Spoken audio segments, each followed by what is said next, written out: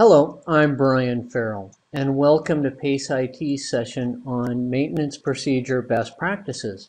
Today we're going to be talking about what best practices are, and then some maintenance procedure best practices. And with that, let's go ahead and begin this session. So what are best practices? Best practices are a technique or methodology that consistently result in superior results over another technique or methodology. Now, best practices can be standardized across an industry, a single company, or just to an individual.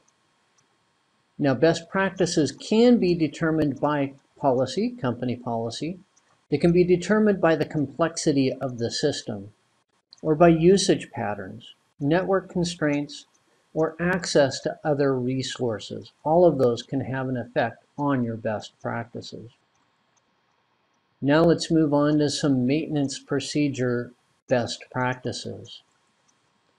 Backups should be scheduled and verified for integrity. A policy should be in place for how long backups are kept and what kind of backups are maintained. Check disk. As hard disks age, problems can occur with the integrity of the physical surface. Regularly scheduled check disk scans can find and sometimes repair these problems before they become an issue to the user.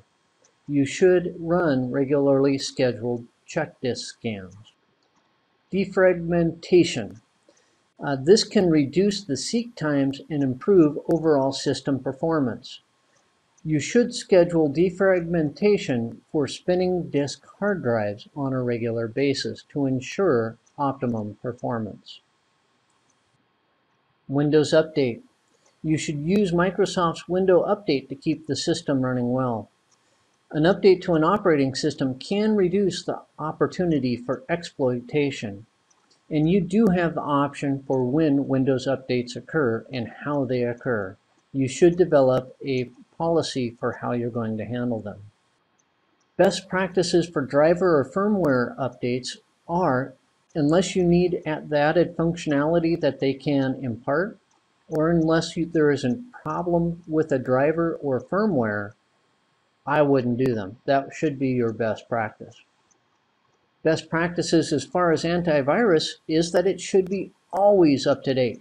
New threats are being developed on a regular basis, and therefore, for antivirus to be effective, it needs to be up to date constantly. Now let's talk about maintenance procedure best practices for patches. A patch is an update to an operating system or application. Patches are used to fix problems or reduce security threats.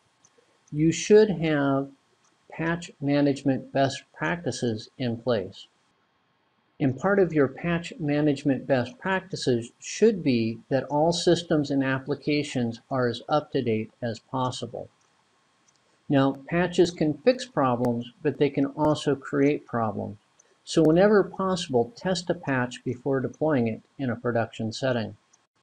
And before you deploy a patch, you should make a backup of the system in case of problems. And once the patch has been deployed, thoroughly and systematically test the machine before you call it done. Now that concludes this session on preventative maintenance best practices. We discussed what best practices are, and then we briefly discussed some maintenance procedure best practices. Now, on behalf of PaceIT, thank you for watching this session, and I'm sure we will do some more.